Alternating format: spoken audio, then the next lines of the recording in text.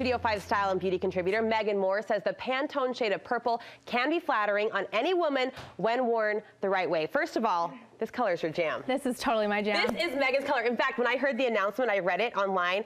My first thought was Megan's going to love this. Yes, I've been wearing purple makeup forever. It's like, and I'm so grateful because like last year green, that's a really hard color to pull off on makeup, but purple is super flattering across the board. So I'm really excited. I have to ask though, were you surprised? Because what surprised me was how purple it was. This is a strong color. It's almost neon purple. Like it's really intense. So I'm going to say that there are options out there if you want to go that bold, but you can certainly rein it in a little bit and wear something that's a little bit softer but still really close to that ultraviolet color. I was telling Megan before the show I really struggle with purple. It was my high school colors, like my school colors. Yeah. I was kind of involved in athletics, I say that loosely, so I wore a lot of purple. I haven't really been able to wear it since. Well, maybe not on your clothes, but let's try it on your makeup. You're gonna convince me? What's first? What are you looking at? Okay, so the big thing, I think the easiest way to change this, to try this trend, is to switch out your eyeliner. And you said prior to this year, eyeliner was really all the options you had when it came to purple makeup. Right, and only a very select few brands were even producing purple eyeliner, so I had a hard time finding it, but now it's really everywhere. And the great thing about just doing the eyeliner is that from a distance, it still looks black, right? You can't really tell it's purple till you're up close and the light hits it, and then you're kind of like, oh, that's a fun surprise. So from a distance, you're still gonna get like that natural, the dark, you know, around your lashes that you want. The definition. But then up close, you have that fun kind of pop. So here are some celebrities that have been rocking this look that I've been loving. I'm so excited to see it, but it's super fun. I like it when done subtly. I don't know if I could do that, kind of go with the shadow that kind of creeps up the eyelid, but point us to some of the products that you are loving. Okay, so for eyeliner, there's a lot of options. This L'Oreal one is a great one. That's what I have on actually today. And I've got, your eyes look amazing. Yeah, isn't it fun? But from a distance, you may not even know that it's purple. So a great one there. If you really want to go bold, you can go into this one, which is a liquid. That's by NYX, and those are called their Vivid Brights.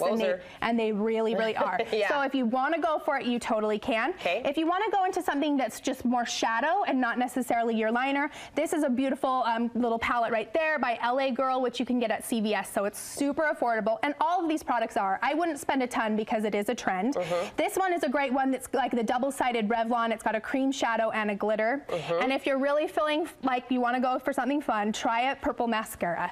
Now, I would always suggest you wear black underneath of it first so you can get that depth that you want, and then add the purple over the top. And again, from a distance, you're not going to see it at all, but then up close, you're going to see that purple and be like, oh, that's really fun. That's a good tip. Black though first as your base. Now, I'm looking at your lips. When you're wearing purple on your eyes, what are you doing with the rest of your face? I would keep the rest of the face and your outfit neutral, right? So I went with a neutral lip. I have like a gray shirt on. If I showed up with purple and purple, it would be a little intense, right? So like keep everything else subtle and just pick one area to focus on. To make it pop. All right, what's the next area of the face we're looking at? So lips. Now this one again is a little bit more bold, and I would suggest for this trend that you probably keep it towards a nighttime look, so going out. During the day, it just may be a little bit over the top and you might get some interesting looks if you're walking down the aisles of Target with purple lipstick, right? So, and you can also like gear it towards a little bit more of a maroon purple, something that's got a little bit more red in it if you don't want to go full on ultraviolet. I actually own a MAC lipstick. I think it's Girl About Town is the name of the color, but every time I wear it here on the show, I get emails asking what's that shade. I think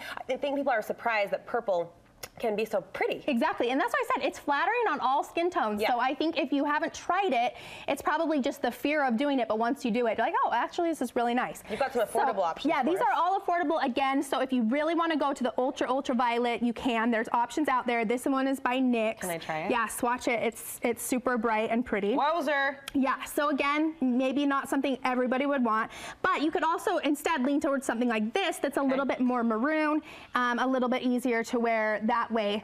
And I would also suggest... That's pretty. Isn't that pretty? And I would probably suggest a matte finish as well, because sometimes the shiny plus purple is a little much. You know, so aren't those really pretty? I'm laughing at myself. I don't think I've ever really said wozer in my life until this conversation. I think I've said it 5 times. It's our new word. Okay, did we talk about this one? What's this? Oh, and this one's just one of those 24 hours by Maybelline. It has the color on one side, and then you let it dry, and then you add the top coat over here. So if you want it to last, that's a really great option. How do those compare to some of the more popular direct sales companies that are popping up in our feed? Really similar, and in my opinion, better. Oh, really? Yes. Okay.